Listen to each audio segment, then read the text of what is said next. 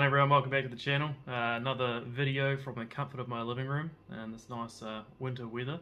So this is another Powertune Dash video. So today I'm going to show you the real tricks involved into making your own custom dashes. And I'm sure once I show you, so many of you guys will be like, damn, is that it? Like it's actually quite easy once you get used to it. The more I do, the faster I'm getting at them. And let's say my Photoshop skills are a little lackluster. I'm sure there's a lot more talented guys out there that are going to smash out some amazing layouts once they've sort of, I guess, figured out these little bits and pieces that I've knocked through myself to work out. But anyway, this video itself and the AE86 and A70 Dash that I designed has been actually sponsored by Powertune themselves. So these guys are like really keen to get behind you guys modifying and making your own layouts. Of course they make their own and they will continue to make their own, but they want to see the creativity from you guys, what you can do. Like this is the only platform that I know of that they've left completely unlocked. You know, we need to take advantage of this and just have fun with it. So I'll show you a few tricks today, and say I'm sure once I show you the little bits and pieces that I've learned, you guys will be like, damn, that's it. And you'll be start mashing out your own ones. So when you do, tag me in them. I want to see them. I want to see some cool layouts. But yeah, the A70 Dash, the AE86 Dash, and these video series sponsored by Powertune Digital. They will be free downloads available in the link below. So this is the A70 Mark III Supra inspired Digital Dash. Now I have a spare dash sat on my desk for saving myself time. When I made this, I didn't have this on the desk. I did this entirely with going between here and my garage and doing it on the actual dash itself. So it can be done entirely on the dash. It's just faster like this. So, first things first, what do you want to do? So, found the dash that I wanted, tried to get some images that were sort of front on off Google, and I went into Photoshop and I traced them and then manipulated them into something that would fit within the screen size. To get the exact screen size, I just cheated. I just copied one of the existing ones off the Powertune Dash and used that as a beginning template. So the main thing that people wanted to know how to do was to do the custom bar gauges. The answer is it's really actually quite simple. Draw your dash, get it all done, and then you use it as a mask. So you put the bar gauges behind here. So what I'll do is you select your layers for these, and then you delete them from the background, and you should end up with that. Now that is a mask that you can throw over the top of the bar gauges so that you can have it, you know, travel up and down like that, but all you see is the green or whatever color you've selected behind. Now there is a little bit more to it than just that. Like there's a lot of layering to get it right, but this is just the basic. That's how it's done. Once you've got all your images, well, you've drawn what you want, you've got all your images. So this is all my files I've got here. So for the temperature gauge, I've decided to use state images. So that's a single bar that keeps on popping up and down, rather than like the boost in the oil pressure where it goes up and down like the rev counter. That's just a single stepping bar, because one, that's how it is done factory. Two, it's actually a lot easier to calibrate for something like water temperature. So I set them up as a state image, like 50 degrees, it's this picture appears, and 30 degrees it's this one, and 80 degrees it's this one. You know, I can have actually control over where the bar sits on the temp gauge a lot easier using a state image. So yeah, once you've got all your pictures, you want to go to logo and copy them all across. They're already there on mine, obviously. So once you've got all your pictures across, you then go back into your dash now. So we're starting off with a completed dash here. So what I'm going to do is I'm just going to clear that, and then I'm going to start building up the layers for this dash. So first things first, now there's two ways you can do it. You can add a background, try and get the camera to focus, and you can select a file to choose as a background. But what I prefer to do, and take that background away, close. What I prefer to do is just add an image.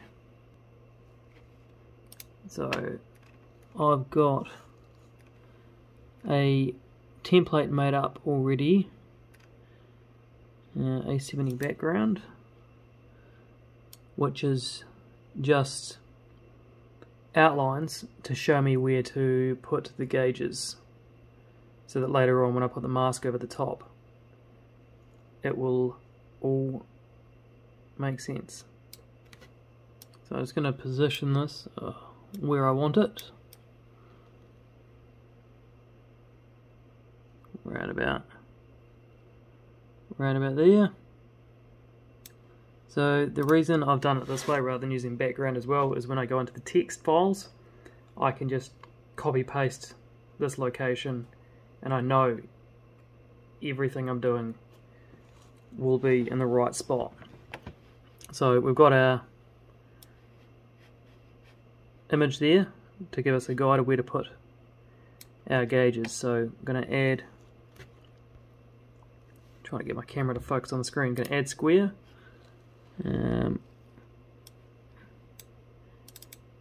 Which is average fuel economy, whatever. Demonstration purpose, it will work. So double click on it, and we're going to want to toggle horizontal bar, toggle vertical bar, because that's the one we want. And then we're going to want to adjust the size of it. So change gauge size. Now I already know the size I want because I've already made this dash before, and that will make that bar gauge the right size to fill the spot there. So we'll then pop that there, go into colors, make everything transparent, and now all we're left with is the actual bar gauge. Now we will start doing the temperature gauge. So I've done this as stacked state images. So what I'm going to do is I'm going to add state image and go into my files just so I can see it. It's always best to have a pick off, otherwise you might struggle to find it. So where are we? A70 temp 1, and this is going to be ECT is what we're after, and trigger for that 30 degrees or whatever. So I'm going to size that to, so we've got bar gauge, this is the first of temp gauges, and we're just going to hit save, and we're going to hit export, and now we're going to do some work on the computer. So what we're looking for here is -2 export. It could be -1, -2, -3, it depends on what dash you've used, but in this instance it's -2, so we're going to copy that to the computer, and then now I like to, if I modify it directly here, I might be dumb, maybe, but I can't select save as, which I prefer to save as so that I don't mess up my original file. So, oops, cancel, leave that there. I like to go into the actual computer file here, which dash to export, which is down there. Open that up. Right, so this is our text files. So it's just the layers are in order. So this is the bottom layer, which is our background, which I put in just so that I know where everything goes, right? So that is going to be what it is, so it's a gauge image, and then that is its location, that is its size, and that is the file, where to find it. So then the next thing down is we've got the bar gauges that I made, so square gauge size for 80 by 240, fuel economy, whatever, that was just happened to be what I selected. So what I'm going to do is, rather than repeating a whole pile of processes through the dash, I'm going to do it here. So number one example is going to be that state gauge. So that's going to be for the temperature gauge. You saw I add two things. I didn't make it the right size and I didn't put it in the right place. So what I'm going to do is that's location and that's size. So I'm going to copy that from the background. And I'm going to paste it there. So that means now that temp bar gauge that I put in, the state image, is going to be in the correct location. The other thing is as well, is I want to do that a number of times. So I'm just going to copy that file, that text, sorry,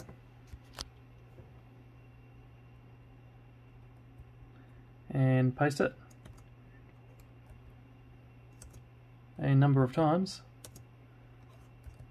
So they're all the same location, they're all the same size, they're all a state state image.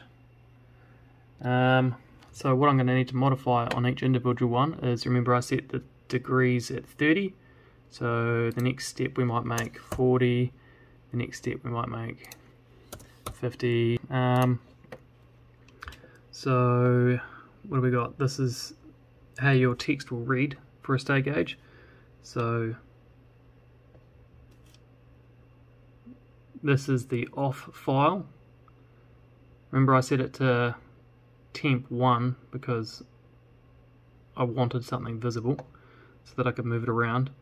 But for the rest of these, we don't want it visible until it wants to appear. So instead of having that, I'm going to write none. I wish I did that before I copy pasted everything, but anyway. And then we're going to change the file, because I've made all the files, I know what they're called. So the next one's going to be temp 2, temp 3, 4, I'm sure you're getting the idea by now. So rather than doing it individually one at a time on the dash screen, I can say modify the text images and do it all here. So we're pretty good now to get this background. So I'm just going to once again copy this. I'm going to paste this here.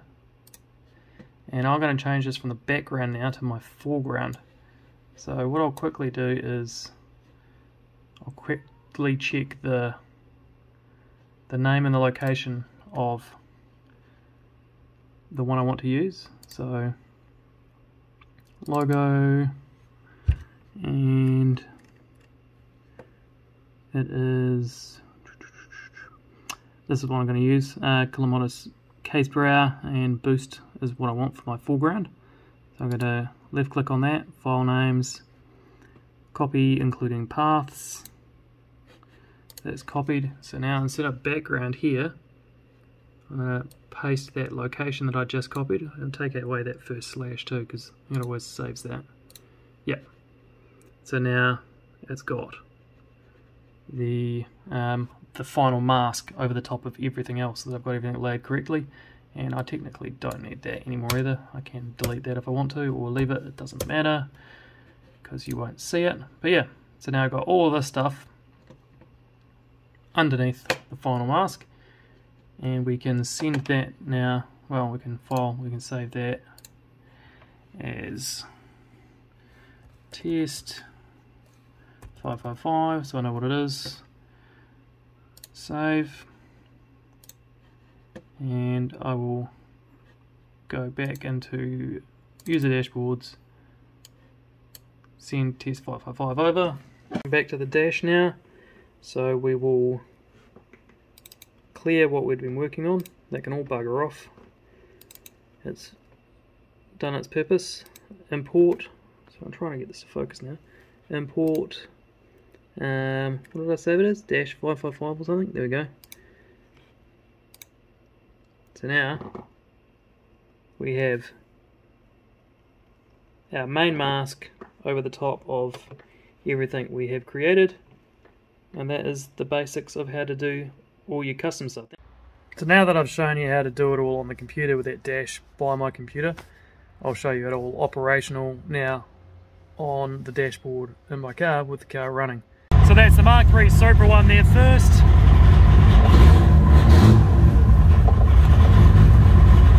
A86. You can see what I've done with this one. At each 1000 RPM point, I've done a state image to light up orange, and I've also made a secondary dash where it overlays over the top in red as a shift light. Well, that's it. That's all my custom dashboards. You can either just download them from the link below, use them yourself, or use those as a starting point to modify yourself, because I know, like, say, things like the rev limit won't suit everybody. You might want to change that. So use what you've learned here, pop into the text file, find the number, change it from 7,000 to 6,000 or 8,000 if you're a mad boy, and go from there and adjust each thing as you go, or just use this as a guide to make your own. But anyway, thanks very much for watching, guys. I appreciate it, and I will catch you in the next one.